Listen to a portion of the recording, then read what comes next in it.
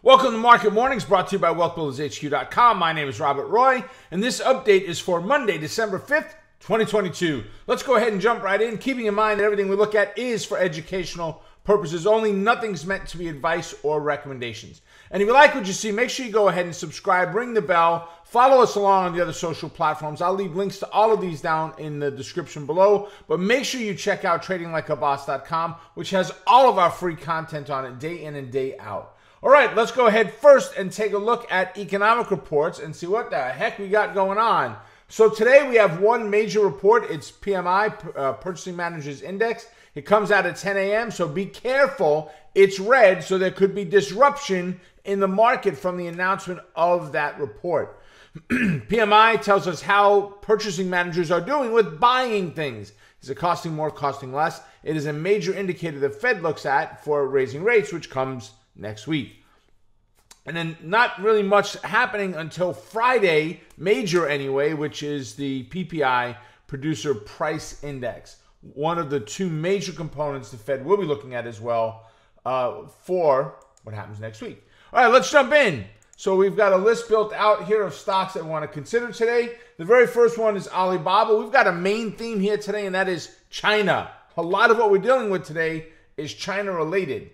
So on Alibaba, as many other China stocks, Morgan Stanley came out and gave a lot of these China companies an upgrade to overweight, which basically says they call their customers and says, buy these stocks. How much of them? A lot. We're overweighting it. Put more emphasis in your portfolio on these individual companies. Buy, buy, buy. Right? That's what they're telling their customers is to buy. Right? Alibaba is the very first one. Baba right now is up a couple of bucks in pre-market. They're up $4.30 to 94 and a quarter. So where does that put them? Woo, baby, all the way up here. 88 to 97, that is $9. I don't need a fib in there. So we're going to look at a bull put spread below 88. Next is BIDU. Same thing, different stock, same thing, right? BIDU is up $5.60 to 119.5. Ooh, baby, nice. Right now they're up here at 119.5. Actually, the exact number is 119.40 is where they're at. So they're not a whole lot above that. So here's what we're going to do.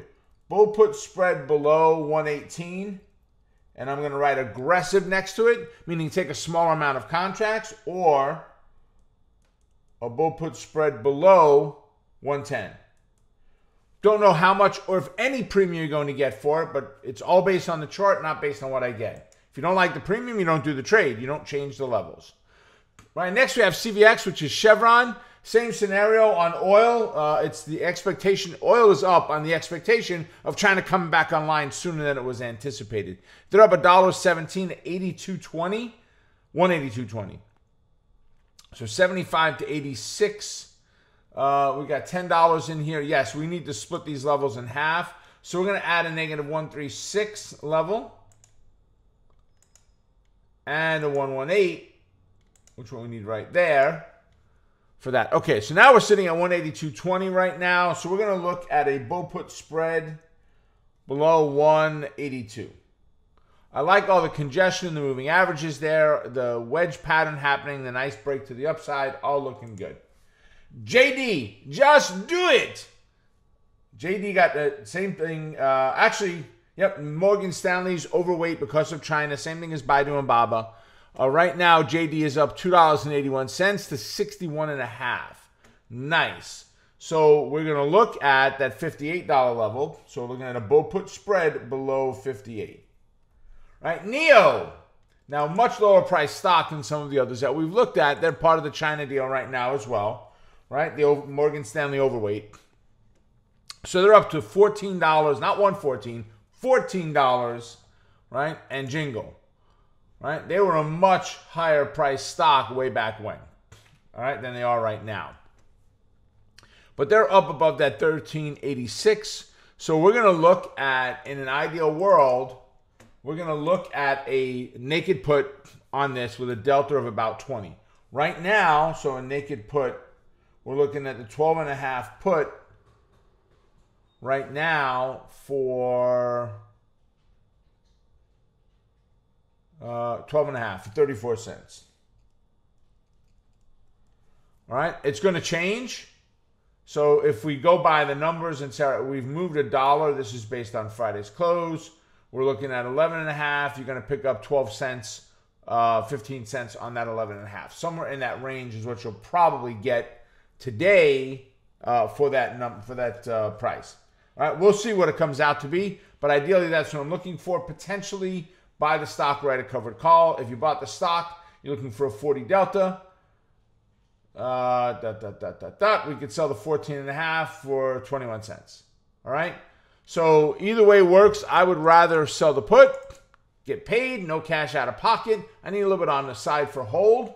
And then if I own the stock, if I wind up getting the stock, then and only then will I write the covered call against it. All right. Lastly is Starbucks. They got a downgrade from Deutsche Bank today.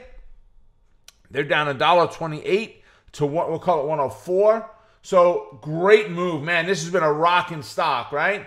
Great move to the upside. It's dropped from 105 to 104. Okay, so what? The pattern is there. It's bullish.